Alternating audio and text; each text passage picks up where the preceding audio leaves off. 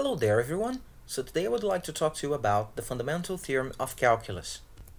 So first assume that f of x is a function and, well, lowercase f of x is its derivative. So this would be, capital F of x would be the antiderivative, which is the inverse process of the derivative. In the last few lessons we discussed a few examples. So for example, x squared, when you take the derivative you get 2x. So if you have something like x, when you try to get the antiderivative, you will increase the exponent here by 1 and also divide by that number, right? So what the theorem of calculus says is that if you have a definite integral of f of x dx, that is going to be the antiderivative at point B minus the antiderivative at point A.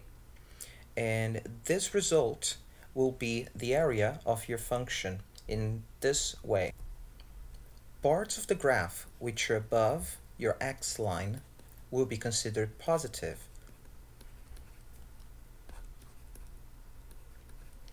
Areas of the graph which are under the line will be considered negative. You don't have to worry about turning those signs, because when you calculate the integral it will give you a negative value.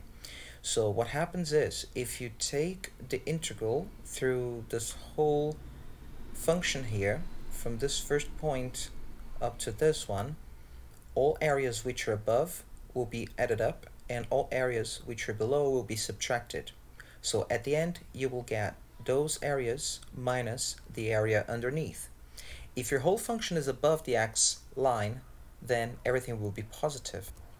So in this example here now, from point A to B, if we take the integral, it would give us this area here, and that would be all positive. So let's take a look at some numeric examples now. So let's say that we want to calculate the area under the curve x to the power 3 in the interval between 1 and 3. So using the fundamental theorem of calculus, we could just say that the area under that curve would be the integral from 1 to 3 of x to the power 3 dx. Now you need to find the antiderivative of that function. So if your function is x cubed, your antiderivative would be something x to the power 4, because when you take the derivative that's going to drop to 3. So think of this, you would need something x to the power 4, so when you take the derivative it would turn into x to the power 3, for example, and then you have the 4 multiplying there. Now since your function is only x to the power 3, you need to get rid of this 4, so you divide on the other side by 4. So if the derivative of x to the power 4 over 4 is x to the power 3, then that's the antiderivative. This is our f, capital F of x, this is our lowercase f of x. Obviously you can apply a more general rule. For example, if you have your x of n, if you take the antiderivative, obviously this is going to be n plus 1 times x to the power of, x to the power of n plus 1 over n plus 1. If this is your function, that's going to be your derivative. But we'll discuss more of those rules with time. Right now we're just worrying about that particular area. So this is our antiderivative.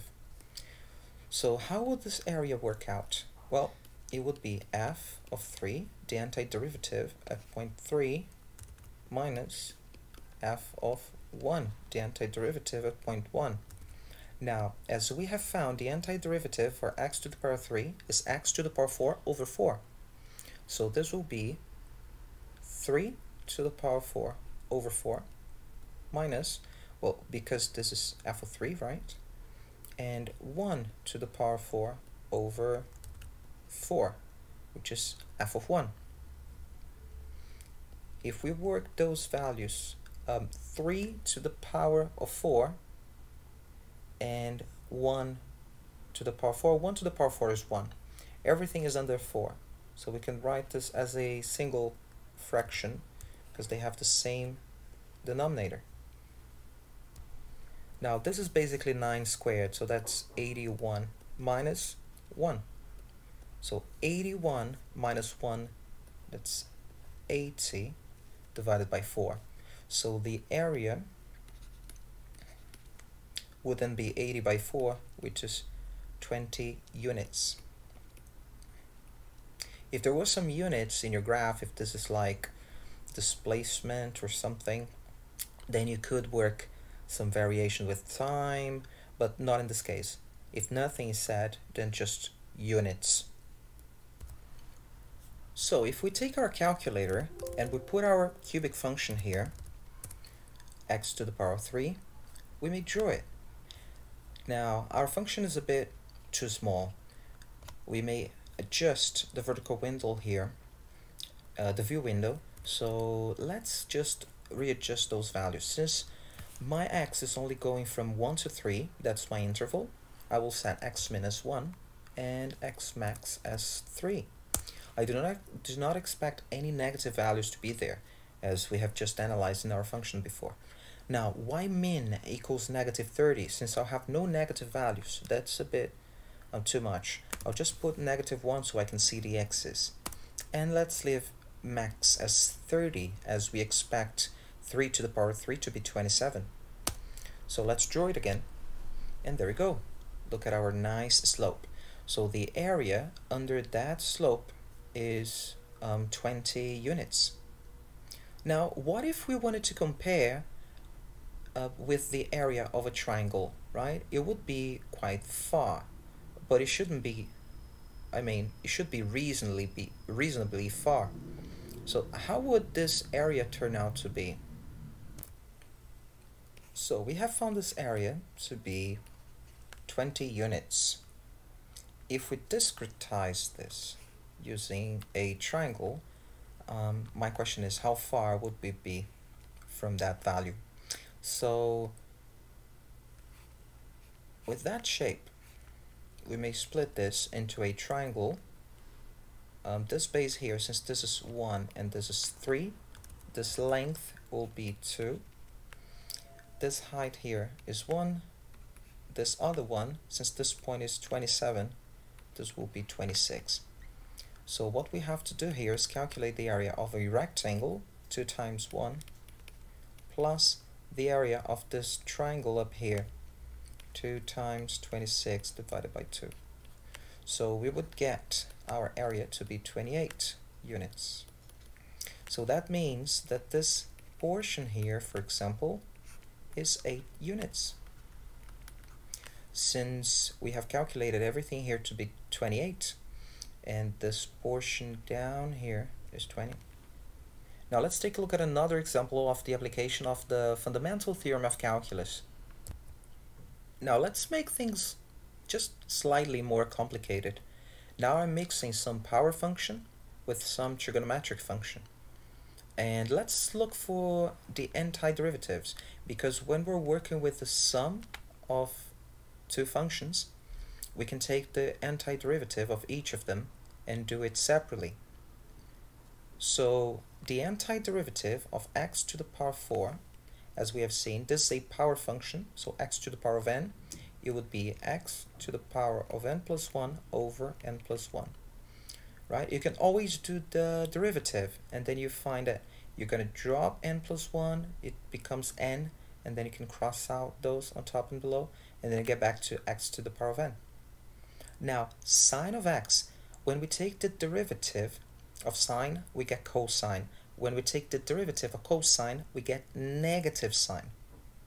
So the integral of sine will have to be negative cosine, because when we take the derivative of negative cosine, we would get sine. So the area under the curve for that function, and notice that I don't even care how is the shape of that function. I'm able to calculate the area not knowing that. Let's say that we're only going from 0 to 1. Okay, so x here is between 0 and 1. So our definite integral from 0 to 1 of x to the power 4 plus sine of x dx. Now this dx actually is multiplying everything inside of that integral formula here. The integral symbol used to be an s, uppercase S, but has been stretched through time, and nowadays it's just a different symbol. It looks like an S, but it's stretched. Alright, so this would be then the antiderivative at point 1 minus the antiderivative at point 0. So antiderivatives at point 1. So first of all, our derivatives here, this more specifically would be x to the power of 5 over 5. So this is 1 to the power 5 over 5 plus, well, minus, right, because of the cosine of 1.